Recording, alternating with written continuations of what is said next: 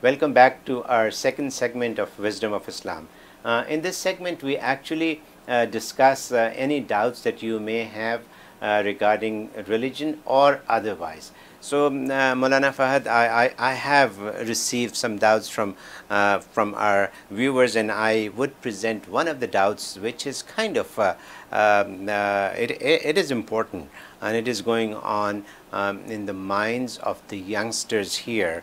And the doubt is that we believe in Islam that, as they say here, Jesus Christ or Isa alayhi salam. He is going to be returning to this world, okay? Yes. And once he returns to this world, Islam is going to be booming after that, and it's going to be on top of the world. So, yes. Now some Christians say that the Muslims, when they believe that Hazrat Isa alayhi salam would be returning to this world and Islam is going to flourish and all that, so why don't they start following Jesus Christ in their language from now on, because any of his teachings are great. So why to wait for him to return and then start following him? Why not start following him from today? What do you have to say about that? Well, that's a very interesting and a very important question that you asked. Right. And the way this question has been asked looks like the people don't even understand what it means to follow Prophet Isa alayhi salam, or in other words, Prophet Jesus alayhi salam. Right. What it means to follow Prophet Jesus, I'll tell you a short story, and this would clear for you what it means to follow these prophets. It is one of the stories from the history that in the time of Imam Abu Hanifa rahimahumullah ta'ala, one time he went for Hajj. Okay. So he was not in town. And in that time, some of the people who were Jewish, they started raising this propaganda that we should follow Musa alayhi salam or Prophet Muhammad sallallahu alaihi wasallam. Right. In following Musa alayhi salam, we find more unity. Right. Because everybody believes in Prophet Musa alayhi salam. Right. But there is lack of unity in following Prophet Muhammad sallallahu alaihi wasallam because his followers are limited. Right. But if we can follow Musa, then there is more unity. Like Moses, right? Just like in Moses. Right. So he goes and raises this propaganda. People, the common people, that they get intimidated by these, propagandas. They bring this to the school of Imam Abu Hanifa. Imam Abu Hanifa is not here. He is a very wise, smart man, and he's not here. But one of the students in the schools, he stood up and he said, "I will answer." Okay. So he went in front of these big rabbis who are raising this question, and they said, "No, we want someone bigger."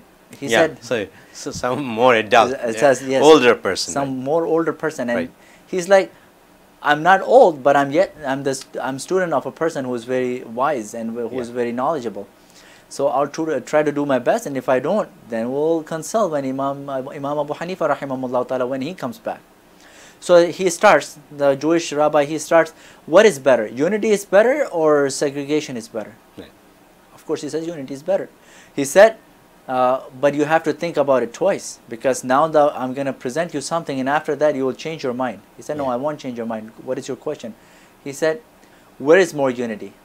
When you follow Moses, when you follow Prophet Musa alayhi salam, or there is more unity when you follow Prophet Muhammad sallallahu alaihi wasallam?" Because we all follow Prophet Musa alayhi salam, but only Muslims, they follow Prophet Muhammad sallallahu alaihi wasallam. So he says, "Which Musa?" So this boy, he says, "Which Musa?" Now the rabbis are a little surprised. "You don't know who Musa is? Have you not read Quran?" He said, "Yes, I have read Quran." "So what Musa are you talking about?" He said, the rabbi goes, "We are talking about the same Musa that you read in the Quran about." Yeah. So the young man said, "Oh, that very Musa that we read about in the Quran?" Rabbi said, "Yes." He said, "Yeah, I follow that Musa. And because I follow that Musa, I believe in Prophet Muhammad sallallahu alaihi wasallam. I bring iman in Prophet sallallahu alaihi wasallam, because that Musa, when he left, he said to his ummah that after me, there is going to be a prophet who is going to be Khatamun Nabiyyin, who's going to be the seal of all the prophets. Yeah, he's going to come, and everybody if you find his time, you have to believe in him." Right. So I follow Musa. That's why I believe in Prophet Muhammad sallallahu alaihi wasallam. Right. Now these people had no answers. Right. So very easily he removed that doubt, and he won the debate. This is what it means. What do you mean? What does it really mean to follow Prophet Isa alayhi salam? Because Prophet Isa alayhi salam, it mentions in the Quran, he said that when he came with his when he came as a prophet, he said, after me there is going to be a prophet who is going to come with the clear signs, and his name would be Ahmed, and you have to have your iman in him. So if you want to follow Prophet Isa as you claim to be as Christians, then first off you have to leave Christianity and enter into Islam. You have to enter into Islam, because this is the word of Jesus. And secondly, we would follow Isa alayhi salam when he comes, and when he comes, he is going to follow the same rulings of Prophet Muhammad sallallahu alaihi wasallam. It comes in the hadith very clearly that when he descends on the east side of the minaret in Syria, in Sham, it would be the time of Fajr. And Imam Mahdi alayhi salam, he would have moved to the musalla of the imamat, and he would start leading. And at the same time, Prophet Jesus alayhi salam would descend. And when Imam Mahdi alayhi salam would see Prophet Isa alayhi salam, he would tell him to lead the salah. And the first salah, Prophet Isa alayhi salam would say, no, imamukum minkum, your imam is going to be amongst you. This is the ummah of Muhammad. So ummah of Muhammad has a right to lead. So the first salah, he would lead behind the imam of ummah of Muhammad sallallahu alaihi wasallam, to show that I'm here only to follow. I'm not coming here to give any lead. So even though he comes as a prophet, just like you're a president of a country and you go to any other president, you have a status of being a president, but your constitution is not applicable. You follow the constitution of the country that you are in. Exactly. That's how it is. So this is what it means to follow Prophet Isa alayhi salam, that he's not going to come with his own rulings. He's going to come to follow Prophet Muhammad sallallahu alaihi wasallam. And then what is the purpose of him coming? It also comes in the hadith that every prophet, when he was informed about the greatness and the completeness of the religion of Prophet sallallahu alaihi wasallam and the qualities of Muhammad sallallahu alaihi wasallam, he made dua that, Ya Allah, either make me in the ummah of Prophet sallallahu alaihi wasallam, or make me such that I help his cause. So every prophet had asked Allah subhanahu wa ta'ala to grant him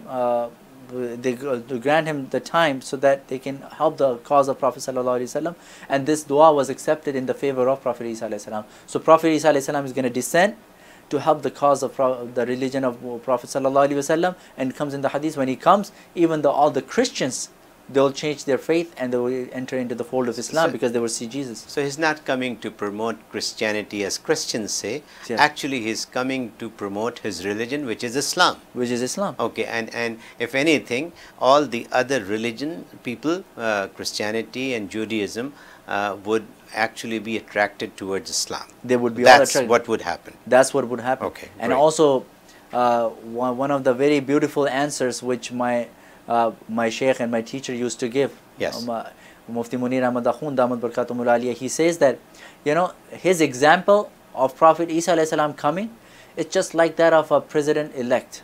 When you elect a president and he's not a full-fledged, he's not taken an oath yet, he is a president-elect. At the time when he's president-elect, he's called president, but his orders are not executed. They are waited until he takes the oath. In the same way, Prophet Isa alayhi salam is a Nabi elect. He's a prophet elect. But he's going to come and people would follow him after he starts coming. We are not supposed to follow him as of yet. Before he comes. I get that.